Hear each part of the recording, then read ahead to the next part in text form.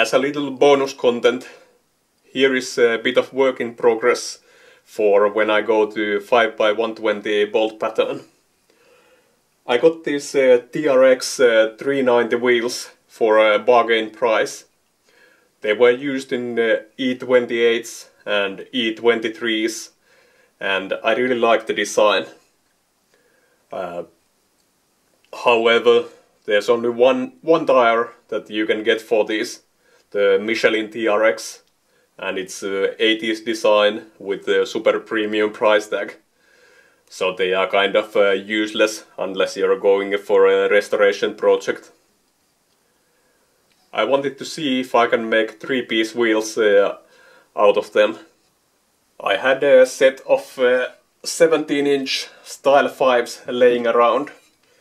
The inner diameter of the Style 5 matches the TRX center pretty well. They are roughly the same diameter. So I took some time measuring and 3D modeling and came to conclusion that the project will work using the traditional sandwich style 3-piece setup.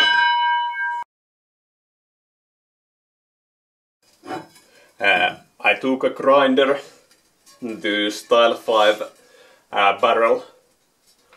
Style 5s are 2-piece wheels. The inner barrel and the outer lip are actually made from a single piece. I cut off the outer lip part and I'm only used the Style 5s for the inner barrel piece.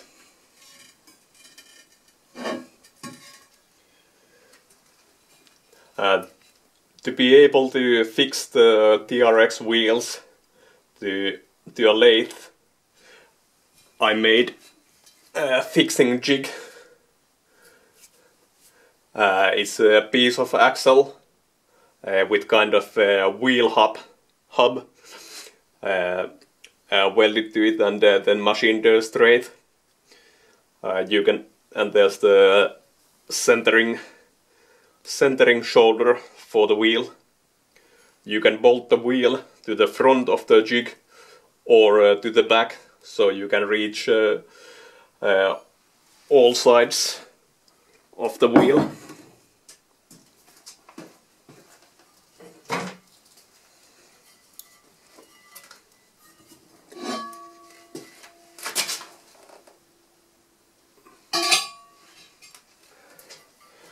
So I sliced up the TRX wheel to see how the shape will turn out. The flange area was a little bit too thin, so I had a ring of aluminium cut and then welded to the wheel before the final machining of the mating surfaces. I have a centering lip for the rear barrel, and the front lip will sit against the center, against the ends of these spokes. I also drilled the holes for the ring bolts.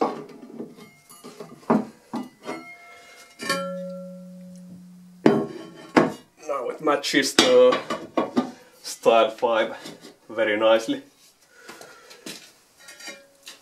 Of course, I also needed to cut up another Style 5 just to see what this 12.5 inch what this 12.5 inch monstrosity of a wheel would look like. But of course, this is not what I'm going with. I will have custom made lips for the wheels, probably in stainless steel, because I don't enjoy constant buffing that much. Here's where we are going with this project at the moment. But first I will get the car up and running with 4x100 bolt pattern, and these will be finished later.